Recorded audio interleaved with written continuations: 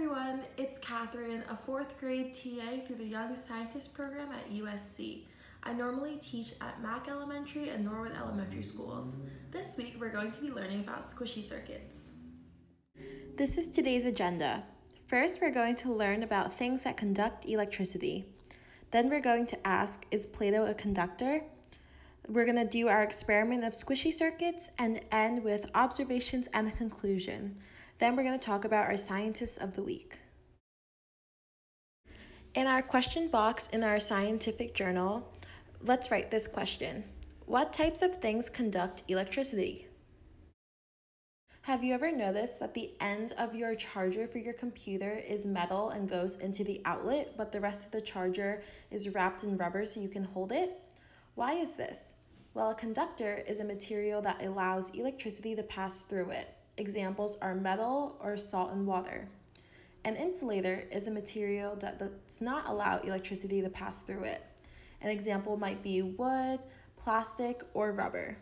Can you think of other types of conductors or insulators? For today's experiment, we're going to learn about two types of circuits. An open circuit is created when there is an incomplete path for electrons to follow, as in the circle is open. A closed circuit are created when there's a complete path for electrons to follow and electricity will be conducted, as in the circle is completely closed. For our prediction today, we're going to guess, is Play-Doh a conductor or an insulator? Fill in this sentence in your scientific journal. Our materials for today are Play-Doh, coin batteries, uninsulated wire, a clothespin, an LED light bulb, and if you need it, electrical tape and scissors. Before we get started, I want to warn you that short circuits are dangerous. This is what happens when you connect a battery or power source to itself. Therefore, do not connect the LED light directly to the battery. To start, create 2 equally sized lumps of Play-Doh, about 1/4 size and spherical. Then take your coin battery and 2 pieces of wire and connect them so one wire is on top and the other one is on the bottom. Use your clothespin to keep them together. You can also use electrical tape here if you need to. Then put the 2 open ends of the wire into the Play-Doh.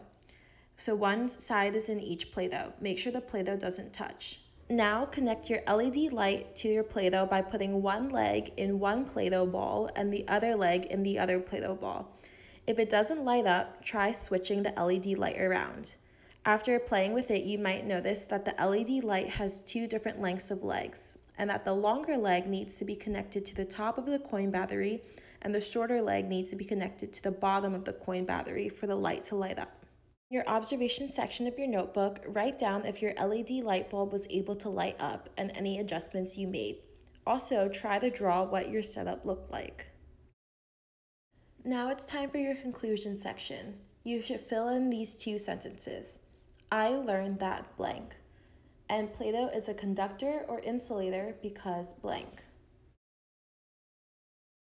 After this experiment, we've discovered that Play-Doh is indeed a conductor. Why is it conductive though? Well, Play-Doh contains salt that has been dissolved in water, and salty water is a conductor of electricity. Now it's time for our scientist of the week.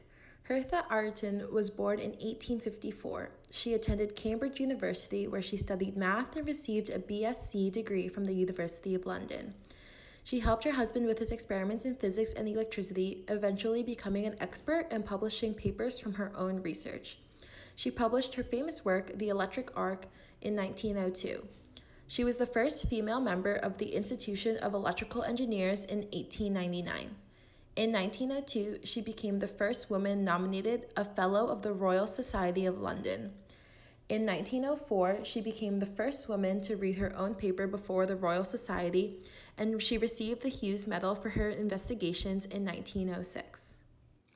Thank you for participating in this week's lesson. I hope you enjoyed it. Stay tuned for next week's lesson. See you then.